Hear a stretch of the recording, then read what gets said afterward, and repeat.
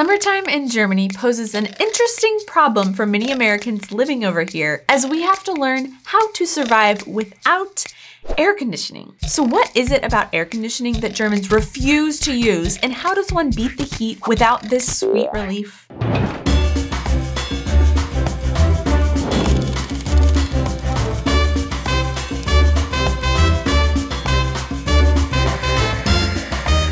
Hey guys, and welcome back to our channel. I am Donnie. And I'm Aubrey. And we are two Americans currently living in Germany and sharing all of our experiences living and traveling throughout Europe. In the summer where we are from in the US, temperatures can easily climb well above 35 degrees Celsius for weeks at a time, whereas where we are living in Germany, days hitting these types of temperatures seem to be the exception, and the rest of the season stays relatively comfortable. It's July 14th, and we're dressed like this. But for a lot of people, summer is just hot enough in Germany that without air conditioning, it can be quite uncomfortable for a few weeks out of the year, and getting through those periods takes some extra planning and creativity than just simply hitting a few buttons on a wall to cool off your place. Well, that is exactly what we are going to talk about today in our video. The German summer can be a bummer, unless you know how to be a heat overcomer.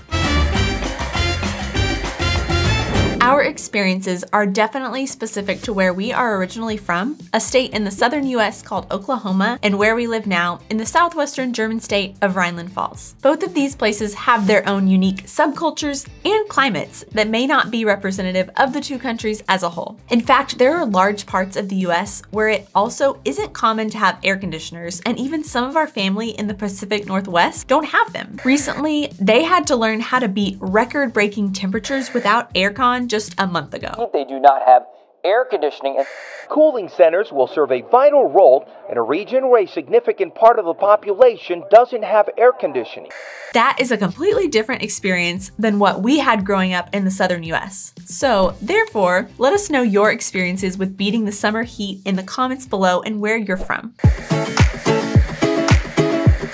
An early sign that summer is coming in Germany are fans and miniature air conditioning units popping up in grocery stores and convenience stores across the country in mid to late spring. When these start to show up, it'll normally still be quite cool or even cold still, and you'll be tempted to say, nah, it's not hot. I don't need one of those. But be warned, this is a dangerous game to play. Fans are a key tool to beating the heat in Germany, and once things start to heat up, fans become a very valuable commodity that is hard to come by as people rush the stores and buy all of them out. So tip number one, if you see a fan, buy it and hold onto it until that moment that you'll be thankful you got it. In terms of which fans we recommend, well, any and all of them. We have small fans we put on our desks while we work, standing fans that can reach up on our bed while we sleep, and larger tabletop fans that just become part of our room's decor in the summer. On some of the extreme days and in dire situations, we will even gather them all to form a small fan army to try and get some relief. These are particularly handy also on hot nights where there is no breeze and you need to get that hot air circulating and cooling off in your home.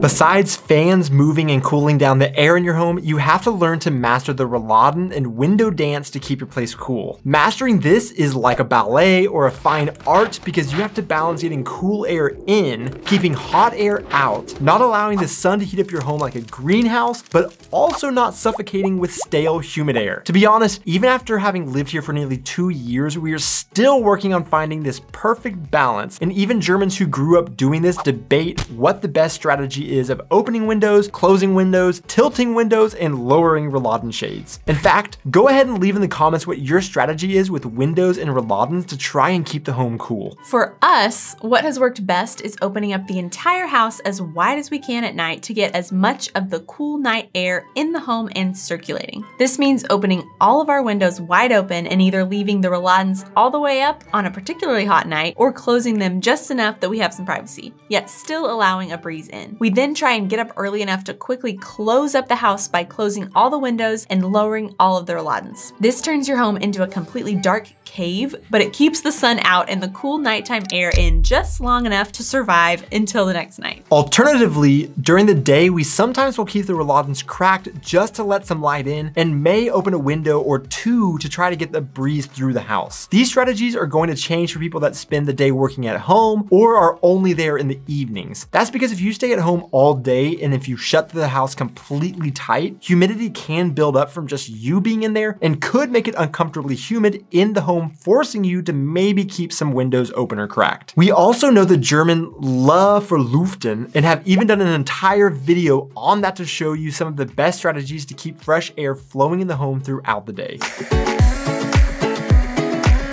By the way, if you would like to support us in making these videos, simply hitting that like and subscribe buttons and leaving a comment that you are enjoying our videos goes a really, really long way for us. Please remember to do that, and also if you would like to support us in other ways, we have our Patreon linked in the description, but let's move on to the next tip to stay cool. One thing that doesn't necessarily help with staying cool, but was very unique for us to experience after moving here, was Germans not just airing out their homes every day, but also airing out their bed linens. Particularly in the summertime, it is very common to see Germans hanging their bed linens out their bedroom windows or on their balconies in the morning. After surviving a long, hot night sweating through your sheets, it is a good idea to go ahead and dry them out and get the smell out of the sheets first thing in the morning while the air is still a little cool. Of course, there are other ways to cool off in the summer outside of the home that is slightly unique in Germany compared to the US. First, specific food and beverage differences being in the US, it is super common to cool off by getting a snow cone from stands all over cities and towns, which is basically just shaved ice with a sweet syrup flavor poured over it. Or you will go and get an icy from the gas station, or people will drive through restaurants where they will have a massive assortment of different drinks you can get to help cool you off. In Germany, of course, you will find beer gardens full of people hiding out under the shade of the trees and umbrellas enjoying an ice cold beer. Besides beer, people also often cool off with a very popular orange colored drink over here in Europe that is slowly getting introduced in the US called an Aperol Spritz. These are cocktails that contain Aperol, Prosecco, and a splash of soda water and often are served with an orange wedge. There are a ton of other regional drinks to help cool off like Weinschorles or Radlers and non-alcoholic drinks that are really popular like Apfelschorle,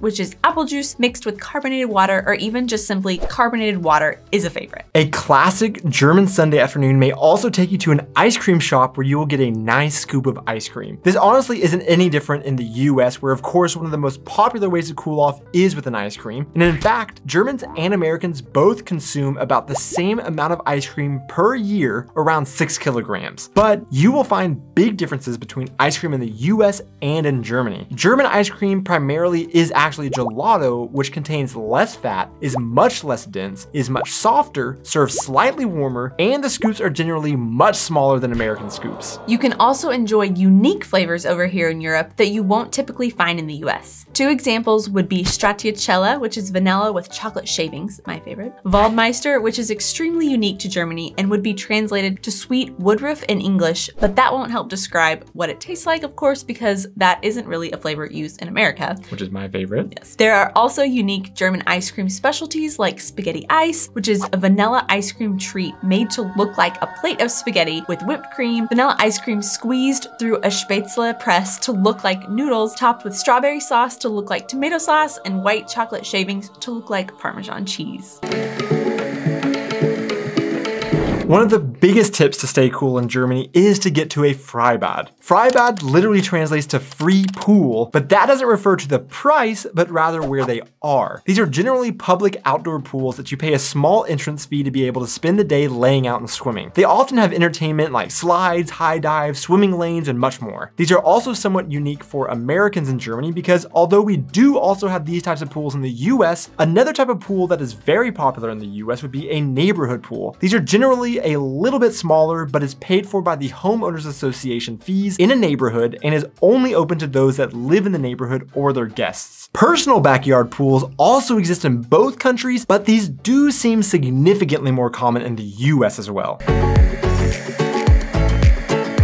Besides these tips, there are lots of other ways to try and stay cool in Germany, like going to lakes and rivers, spas, or cafes in the evenings. However, if there is a particularly bad heat streak in Germany and all of these tips fail you, you can always just join in to the most popular German activity to beat the heat, and that is to just talk about the struggle and complain about it. Because I'm getting just beaten down by this German heat that everybody refuses to acknowledge and pretends that it's not hot in the summer in Germany ever and that air conditioning is not necessary.